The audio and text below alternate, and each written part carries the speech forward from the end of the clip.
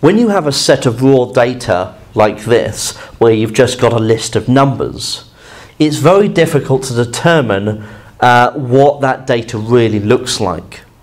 A good way of representing it is via a stem and leaf diagram. So a stem and leaf diagram works by finding first of all the stem and then the leaves. Okay, so the stem is found by looking really at, because they're all in their tens, okay, we would use the tens column. So we can see that we've got 2, 3, 5, we've got 4, 1, and so it makes sense to have 1, 2, 3, 4 and 5 as our stem, representing the tens column. Now for the tens, we've got 19, that's the only one, okay? So we can represent that with a 1 and 9.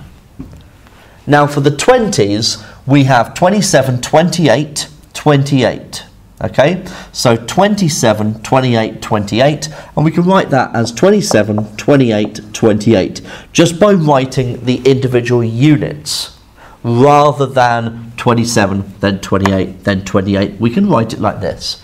It saves on space.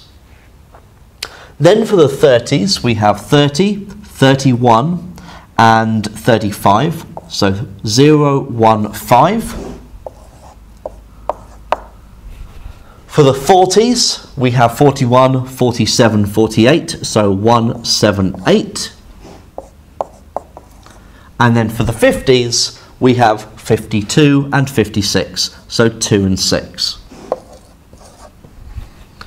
So this is the stem, and these are the leaves coming off the stem. Okay? Now, in order to make sure that this makes sense, for the data that we're looking at, we have to include a key, because the key tells us the units that we're working in.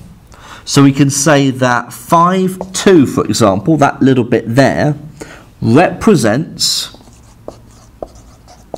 in our case, 52, because it could have represented 5.2 if all of these had been had a decimal point in the middle like this.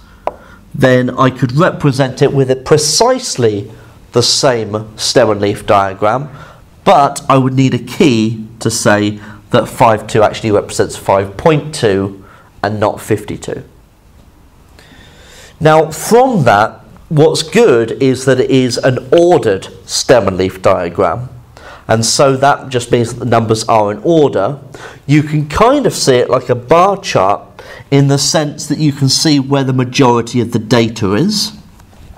It's easy to read off the minimum maximum value, 19 and 56, so you can find the range.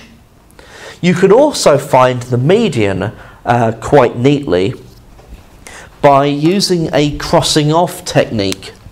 So if you cross off the lowest and the highest, the next lowest, the next highest, the next lowest, the next highest, the next lowest, the next highest, the next lowest, the next highest, that leaves us with 31 and 35, and so the median is the halfway point, okay? So that would be 33. So we can read off the median, lower quartile, upper quartile from a stem and leaf diagram as well.